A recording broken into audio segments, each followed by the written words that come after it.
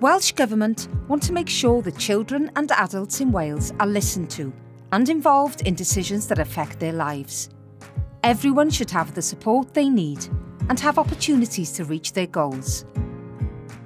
Restrictive practices are sometimes used in childcare, education, social care and health services, but they should only ever be used to stop people from hurting themselves or others.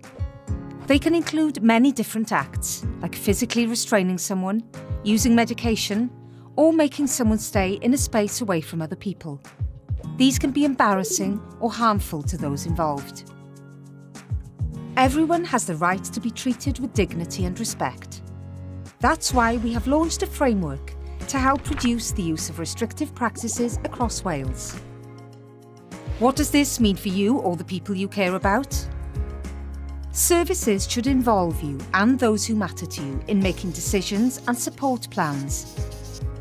This will help everyone understand the best ways to avoid using restrictive practices and promote your rights.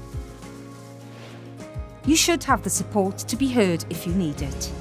A person called an advocate can help you with this. Service providers should give you information about who to speak to if you are worried about the use of restrictive practices. Ask service providers what they are doing to reduce the use of restrictive practices. To find out more about the framework and what it means for you, go to gov.wales/reducing restrictive practices framework.